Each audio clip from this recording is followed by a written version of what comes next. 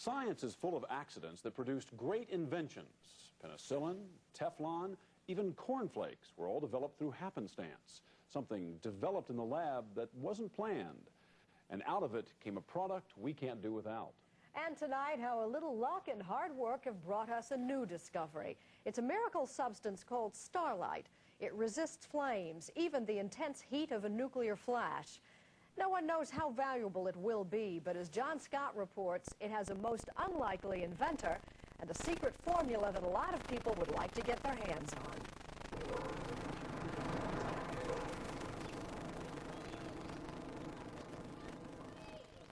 on. North Yorkshire, England. It's the kind of place where not much ever happens, where conversations center on the best pint and chips. But 61-year-old resident Morris Ward is about to change all that. Ward has discovered something that could revolutionize contemporary warfare, modern industry, commercial transportation, even the space program. I just want to say one word to you. Just one word. Yes, sir. Are you listening? Yes, I am. Plastics. Morris Ward has invented a new, almost indestructible plastic. And just who is Ward? An award-winning chemist? A physicist? An aeronautical engineer? Not really. I spent quite an amount of time doing hairdressing. A hairdresser? He used to set my hair. He was a good hairdresser. He had a good reputation. I think he won a few competitions anyway. I'm not sure what we've got here, Charlie. But if we've got what I think we've got something. Like the absent-minded professor who invented flubber, former hairdresser Morris Ward has found his miracle. Yes. He calls this revolutionary discovery Starlite, or my plastic, and keeps it not in a safe or an armored car, but close by his side in a simple glass jar. Looks like cake flour or plaster. Yeah, that's right. His plastic, Starlite, can be rigid or rubbery. It can even be paste. But whatever the form, when Morris applies his invention to another surface and then applies heat to that surface, well, watch what happens. And you can see a plastic that refuses to burn. A discovery that any Nobel Prize-winning scientist would envy. The world has spent billions of pounds for the last 45 years with thousands of the top physicists and Doctor Who's without any success. I've come in, I believe, from a different angle.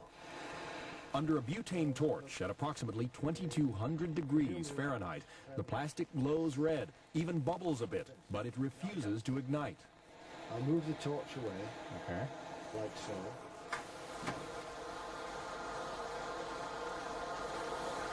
You can barely feel it. Mm-hmm. Whoa. You know what it does, but you don't necessarily know how it does what it does. I'm perfectly happy to say that it is what it is and it does what it does. Morris isn't the only one puzzled by its behavior. Some of the top scientific minds in Britain and the U.S. haven't figured it out either. We don't still quite understand how it works, but that it works is undoubtedly the case. Sir Ronald Mason is the former chief scientific advisor for the British Ministry of Defence. I started this path with Morris being very, very skeptical of it. I became totally convinced of the reality of the claims. Today we've been getting progressively hotter. In America, the National Aeronautics and Space Administration is interested in Morris's plastic. Program manager Rudy Naranjo is heading NASA's inquiries. Well, the reason it makes it so special, this material, is because it does so many things. It's only just one material. Take, for example, those troublesome space shuttle tiles, the ones that keep falling off. Had Starlite been available when the shuttle was designed, it might have been a lighter and less expensive alternative to the tiles.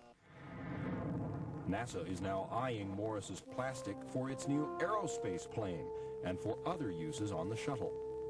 Any place where there's heat, it'll have applications. Any place where there's radiation, it has applications. NASA's interest in Starlite was first sparked by an article in Jane's International Defense Review. It told how Starlite, in tests, withstood the most intense forms of energy, For example, lasers that would normally burn through half an inch of steel in a couple of seconds did little damage to the surface of Starlite. They went in sort of 5, 4, 3, 2, 1, and nothing happened. It must have amazed even you. Well, it did, obviously. I was relieved. I mean, they were trying to shoot my bit of Starlite down. I mean, I didn't think it would do it. But Starlite's done even more than that. It has withstood simulated nuclear flashes in tests conducted by England's atomic weapons establishment and by NATO. We took on the fluence of 70 kilocalories. 3 can vaporize a human being. Okay? It then took on the blast, which I've seen shred an aircraft, and it came back unscathed. There are many potential military applications. Coat a tank or a bomber with Morris's plastic and protect it against the most frightening weapons of the future battlefield, lasers and maybe even nuclear bombs. Morris focuses on more practical ideas. Every day of the week you read about some family having been burnt through a house fire. And I feel that it's something whereby we should make it available to the average family to spray up the furniture, the carpets, the curtains, whatever, to prevent that sort of thing happening. Question is, how did a formula like this spring from the mind of a man who spent most of his adult life cutting and coloring the hair of the village ladies? Well, it seems Morris has always been somewhat of an experimenter. Oh, I remember him dyeing people's hair most peculiar colors. In the mid-70s, Morris decided to try a new experiment, and with his family, he opened a recycling business, first paper, and then plastics. It was the 1985 Manchester air disaster, in which 54 people died, that prompted Morris to begin his research into fireproof plastics. We realized that the people had actually been killed with the smoke and the toxic fumes, rather than just the flames. I then started to look at what I felt would be a flame retardant. I believe it was around about Easter '86 I got my first significant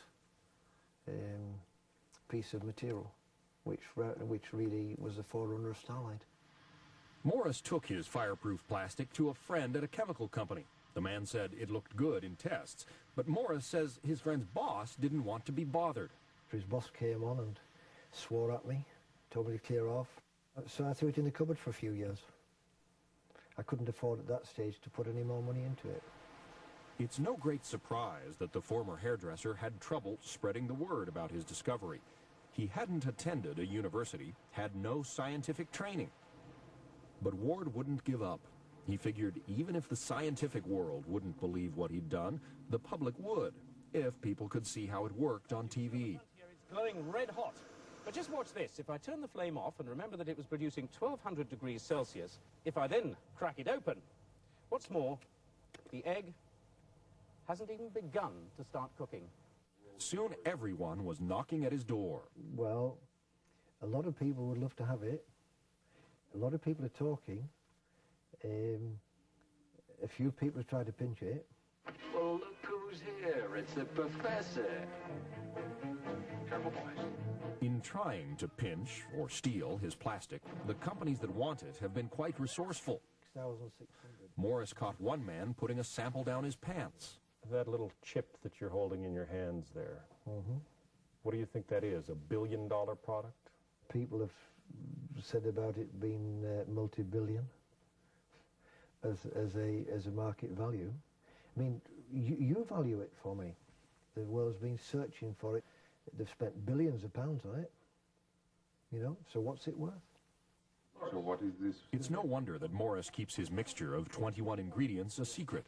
He refuses to patent Starlite because he doesn't want to publish the formula, and he withstands even the most persistent inquisitions. All right, Morris, what's in it? Suppose a bit of flour and baking powder.